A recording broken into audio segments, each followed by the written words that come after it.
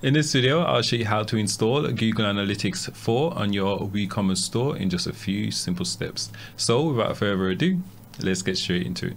Okay, so I'm currently logged into my Google Analytics, and here we've got Google Analytics 4 installed on this particular site here.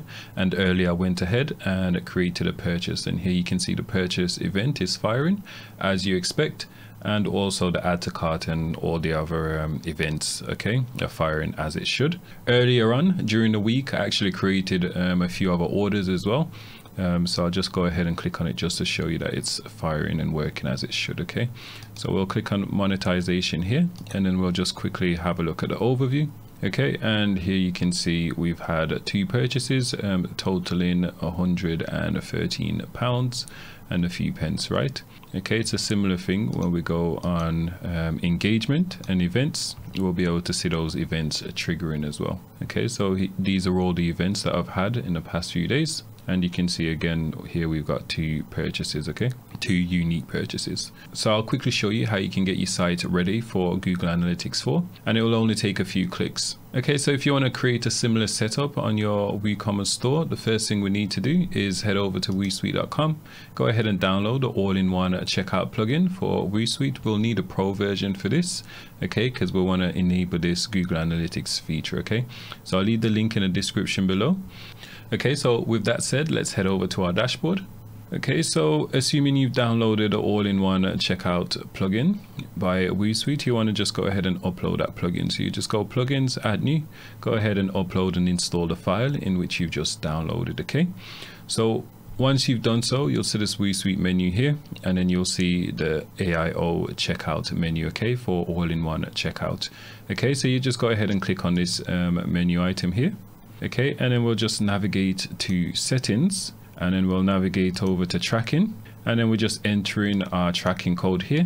And then here where it says Google Analytics, I think we'll move this section right under here. So the layout might be slightly different in your case, but nevertheless, you'll just go ahead and enable the different events that you want to show up on your Google Analytics report. Okay, so whenever a customer adds a product to cart, we do want to show that, so you can enable all these options here. Okay, so I'm just disabling them, but in your case you'll just go ahead and enable the ones that you need. Okay, just go ahead and save changes, and that's pretty much it. What I'm going to do now is I'm going to actually go ahead and create a new Google Analytics tracking code, and I'll show you from step 1. Okay, so I'll show you from creating the Google Analytics tracking code to adding it here. So I'll show you where to get your Google Analytics ID from, and then later on we'll go ahead and carry out a few tests so you can make sure everything's working and firing as it should. Okay, so let's head back over to Google Analytics, and then we'll go ahead and create our new test code. Okay, I'm going to head over to Google Analytics here. I'm going to go ahead and navigate to admin. Okay, so before we create a new tracking code, so let's say you've already got Google Analytics 4 already set up, then in this case you just need the measurement ID. Okay, so to get the measurement ID, again we'll just click on admin here, and then we'll scroll down to where it says data stream. Okay, and then we'll click on this one here, and then we'll just copy our measurement ID. Okay, so you just click copy, and then you'll go ahead and paste it in here. As you can see, it's exactly the same as this one here. Okay, so I'll just quickly create a new property so we can add our tracking code. Okay, so I'll just click create new property here. Okay, I'm just going to give this a name, for example, example.com. We can add our country here, our default currency. Click next. Just to walk through the steps, it's pretty self-explanatory, so we can choose whichever applies to us. Okay, so again you'll just enter in your actual information, so you'll enter in your store URL and so on. Okay, so I'll click create stream. Okay, and here it gives us our measurement ID, but again, since we've already, I'll exit off. So again, since we've already actually got another Google Analytics property setup, there's no need to go ahead and create this new one. Okay, so I'm going to X this off. I just wanted to quickly show you the steps in how you'd actually create a new Google Analytics 4 property. Okay, so I'm going to go back and select where it says stage in here. So this is our demo site. Okay, so assuming you've got your measurement ID here, again we just copy it over into our settings area here. okay, and enable the relevant tracking events that we do want to show up in our Google Analytics account. Click Save Changes. Okay, and to test this, all we're going to do is we'll X this off. We'll go to Reports, and then we'll go ahead and click on Real Time here, so we can see what's happening in real time. Okay, so with this tab open, we can actually go to our store and do a trial checkout. So I'm going to head over to our store here, and then I'm going to visit our store page. Okay, and I'm going to go ahead and purchase this product here. Okay, so let's view cart. Okay, and let's go ahead and check out.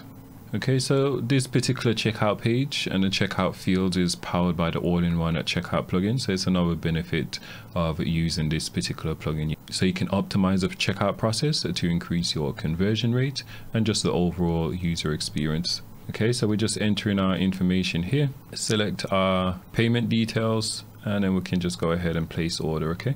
Okay, so that's orders been placed successfully. So now let's head back over to our analytics here. But when we scroll down, we can see that there's been 2 purchases in the last 30 minutes. Okay, so one's from when I created it earlier, and then I've just gone ahead and add a new purchase.